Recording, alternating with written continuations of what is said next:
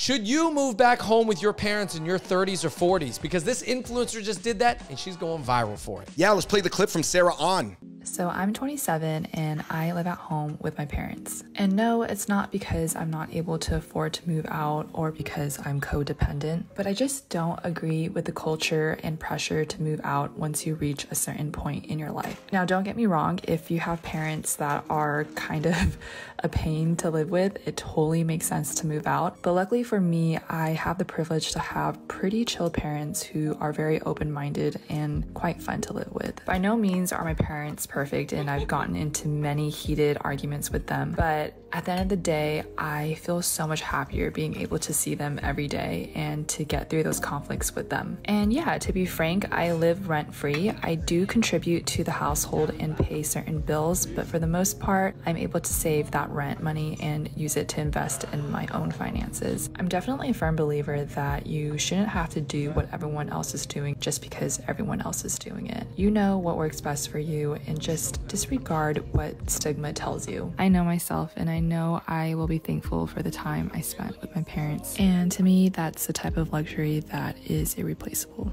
Boom. I mean, I think immediately, first of all, this sparked a bunch of comments. Some people agreed with her. Some people disagreed with her. It caused a lot of people to reflect on their own situation. I think it depends. And number two, Andrew, her mom looks like an amazing chef. Yeah, so we're going to break it down. We're going to give you some things that you need to consider before moving home with your parents, and then also kind of break down just even our situation, like, because it made me think about moving back home. Not that I'm thinking about it, but I did just run that scenario through my brain. Yeah, kudos to Sarah on, man, because that's a good piece of like self-reflective content. So please hit that like button. Check out other episodes of the Hot Pot Boys real quick, guys. A note from Smala Sauce. This is our very own chili oil made with truffle with a tingly Sichuan peppercorn kick. And also it tastes really good on dumplings and pizza. And also tacos, especially if you put on the guac part of the tacos, if those are the type of tacos you're eating, it's delicious. Yeah. I mean, I think she has some additional incentive to live at home, you know, but I think it's interesting because it really causes everybody to examine their own situation, whether they would move home or not in their 30s or 40s. Yeah. I mean, honestly, so she's only actually 27 in the video. So honestly, she's not that old. So it's really not that big of a deal.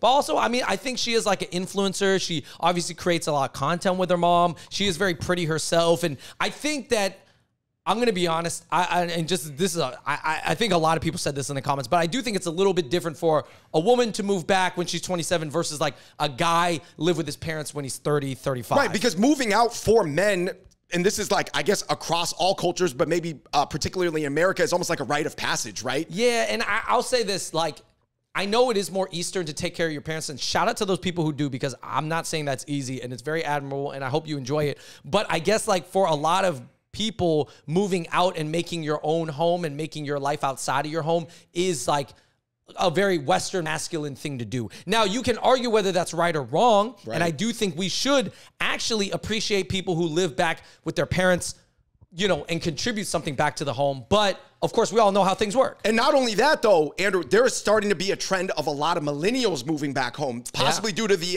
rising housing prices, inflation, stagnant wages or whatever. Yeah, I think quite a number of millennials moved back home during COVID, right? Because their parents, you know, they come from that generation where they literally own the houses. Right. I think that there's a couple questions that you need to ask yourself, Andrew. Do your parents even want you there? Like, I think that's just a pretty big assumption to assume that your parents want you to be back. Right. Where do they live and how close is it to the things that you like? Because at the end of the day, if it's like a one-year thing, fine. But if you're going to live with your parents for an extended period of time, you need to know that you got the gym around you, you got friends around you. Obviously, what is their health and mental health, you know? And obviously, if you're going back to help with your parents, like healthcare and stuff, shout out to you. That's not going to be an easy job. So, you know, that's admirable. But I guess like you do want to think about that, to be honest, because they're older. What type of social life do you want to live? Like if all your friends live in the city and you're out in the suburbs, is it going to cramp your style? Maybe you don't care. Maybe you're just like in a committed long-term relationship. How is living with them going to benefit your goals long-term? Now, if it helps you save up so you can invest money in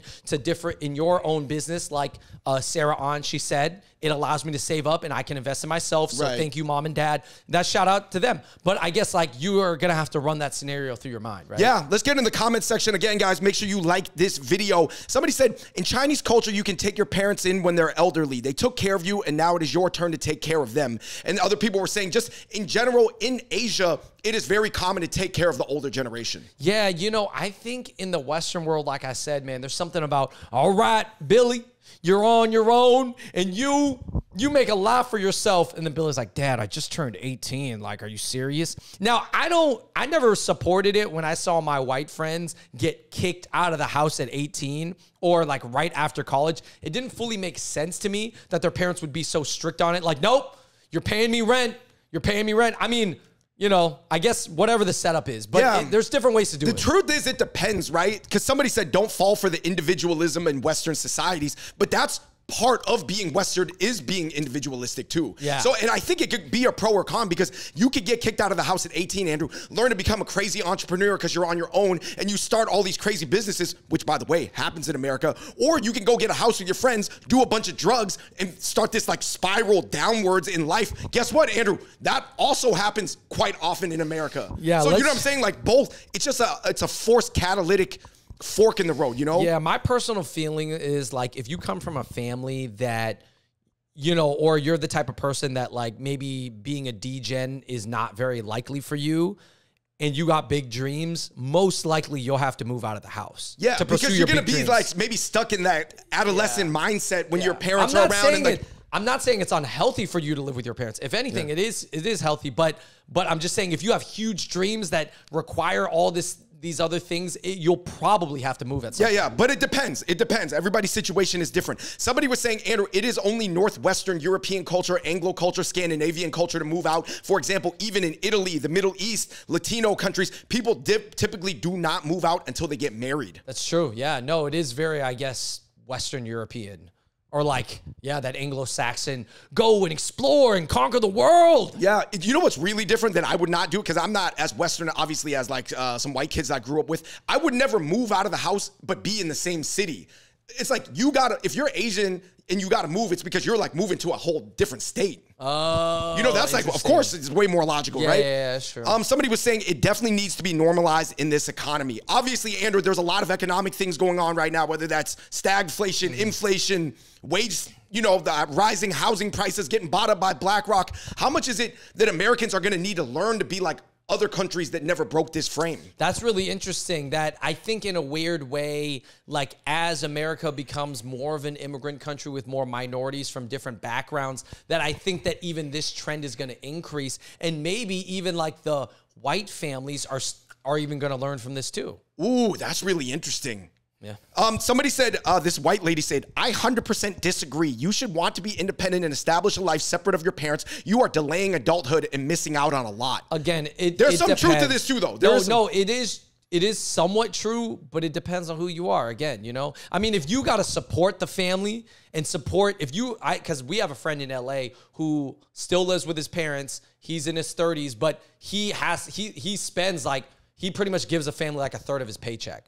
Right. You know what I'm saying? So, of course, you got to stay with the family. I get it. No, it's very, very situational because I've seen everything. Andrew, you know how like some families that are Asian, they almost operate like a small clan or like a business, you know, like people are in and out. Everybody's got to check in with each other and everybody's like business is intermingled. Yeah. But then like other people, like for example, like our family, it's just not like that. No, well, I think it's because our family, we don't do business together like with our parents. Like we wouldn't, like if we moved back, what would be the mission of moving back together? Because if I had a kid and I moved back with mom and dad or something, that would make more sense. Or like if we were running some type of organization together. Yeah, I mean, let's be honest. Sarah she runs a mom's cookbook like business. It helps. It helps definitely incentivize her. All right, Andrew, this is a really interesting perspective. This guy said, honestly, as a Chinese American who's traveled the world for the past 6 years, I love the individualism and independence of America. Yes, there are some crazy unhealthy values as well, but the fierce independence and assertion of individual expression is something to be deeply cherished. I know that it's gifted me so much about how I interact with the world. I would never trade it. Definitely not just for the feeling of feeling financially ahead, because obviously you can save a lot of money living at home. Yeah, I mean, clearly this guy found so much freedom. in being his own person. And I think that if you have particularly suffocating parents, parents that are very nagging, parents that are not like chill parents, to move back, you'll essentially need some form of a chill You mean parent. if their parents are still treating you like you're like 15, telling you what to do or something like that, right? It's not going to work. It really depends, man. It's family to family. Not everybody has like the same relationship with their parents, right? Like even our cousins is raised by our dad's brother. They don't have the same relationship either. And you know, that's just the thing. This guy said Burmese American here. You know, we are so happy to live together as a family, and I have no interest of moving out unless there's pressure or time to get married. Yeah, like I said, you know, some people are really different. Other people, Andrew, have different situations, maybe like health situations and other things like that. Yeah. I mean, at the end of the day, listen, if you want to live a lit life for yourself, if you want to have a social life, bring people over, hang out, it's going to be easier to do that outside of the home. Right. It really depends, man. Somebody said, you know, we should not have the social shame to move out is completely manufactured by capitalism. How much is it? You know, I heard it actually stems from World War II when housing prices were really cheap and all the soldiers came back and they like, I don't know, it was just like the economy, American economy was booming. Interesting. Is it capitalism and also the idea of freedom and independence? But then why do we want to be independent? I don't know. Yeah, like I said, man, there's a fork in the road, Andrew. Sometimes people, it really inspires them to be like a 10 out of 10 businessman or entrepreneur, but I've seen it go completely the other way. Someone said the key is that she has a good relationship with her parents while living with them. That's not always the case. Exactly. Your parents need to be down for what you want to do, and then it's going to work. That's key. Because, you know, old school Asian parents, sometimes they are, sometimes they aren't. This guy said girls will always look down on a guy in the dating phase if he lives with his parents. Any girl that says that otherwise is just lying. And somebody said, yes, but nobody cares that girls live with their parents. They made it a gender thing. Yeah. I mean, I think it's generally true. Let's be real that obviously a woman who's in her 30s that live with her parents, that's not as looked down upon as a dude in his 30s. Well, let's be honest, Andrew. Aren't they going to just care about how that girl looks at the end of the day? Well, yeah, but other things. But I mean, because her living with her parents means she's like a sweet girl, but the guy living with his parents means he's a weak man. That's how it's going to be viewed. I'm not saying that's true. I'm just saying that is how it is viewed in this world. And at least in America.